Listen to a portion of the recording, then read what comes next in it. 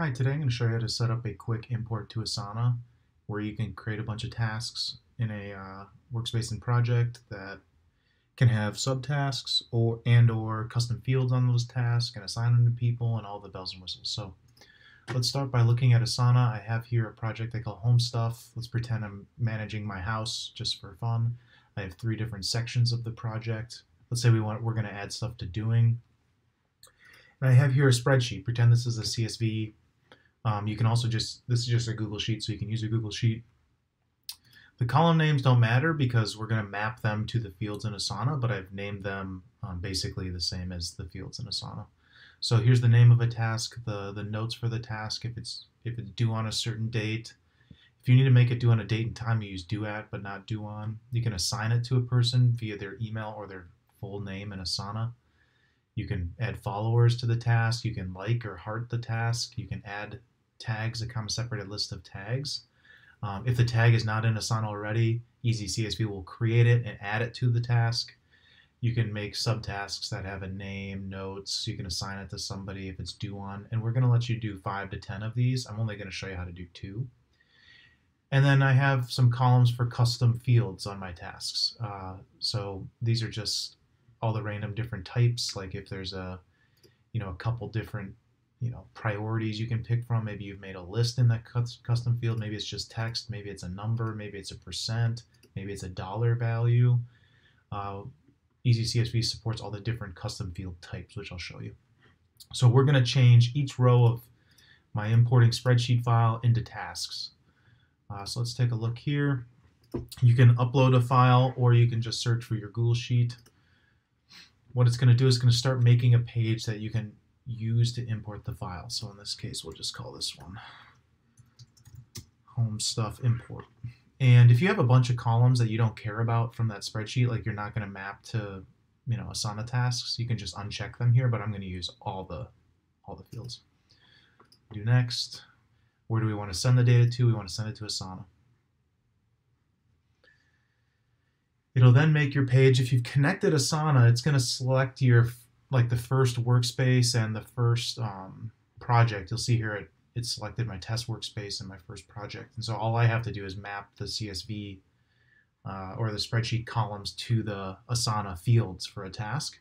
You may have to connect your Asana account first. If you connect your Asana account first, you may have to go in and choose your workspace and project. So the import data flow is where we let you see how data can come in. So you can always drag a file or search for a Google Sheet file on here. That's kind of this first option. You can make an API call to make a post request. You can send an email with the file attached. Maybe you get a file every week and you want to automate making tasks from it.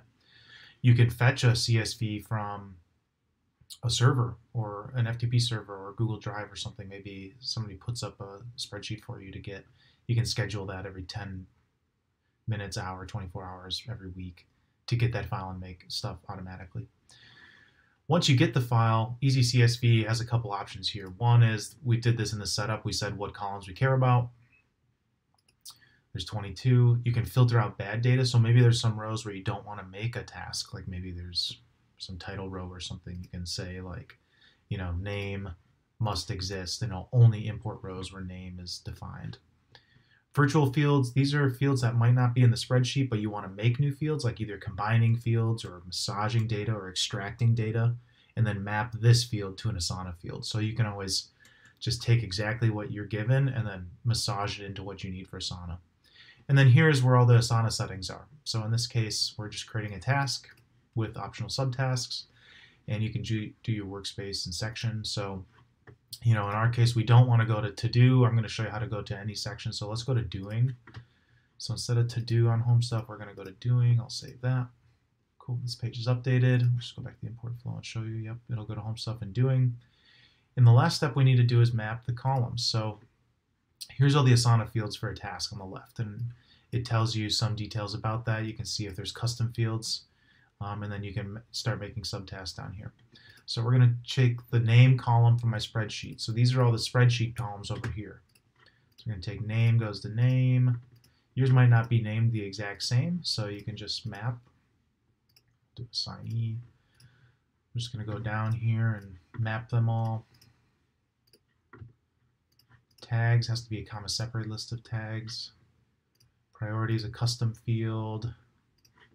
Super custom. See how the name of the spreadsheet column does not have to match the name of the Asana field? That's because this is just mapping it for you. We'll do status here. We'll do favorite numbers, just a random number. These are just funny named custom fields I've put in. So subtasks, you can create between 5 and 10. You'll see it'll be down here, and it'll have less fields than the parent task, but you can do name and notes, and you can make it due. You can do an assignee. Let's see, subtask 2 name, subtask 2 due on, subtask 2 assignee, subtask 2 notes. Cool. We'll save that. So now there's 21 fields mapped. So these are all the mapping. So if you ever have a column name change or you make a virtual field, you can remap them. So now you're ready. You can either email the field as an attachment, you can fetch the field from some server. Or you can drag a file here. I'm just gonna show you how to import this Google Sheet. So I have this Google Sheet over here.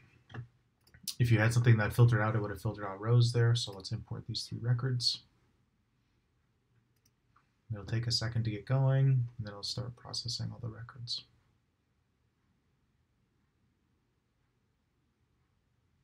Awesome. Then it sends you an email. See there's successful. If you refresh, you'll see you get a log down here of every time it runs. So if you're getting emails and stuff, you can always come in here and check that.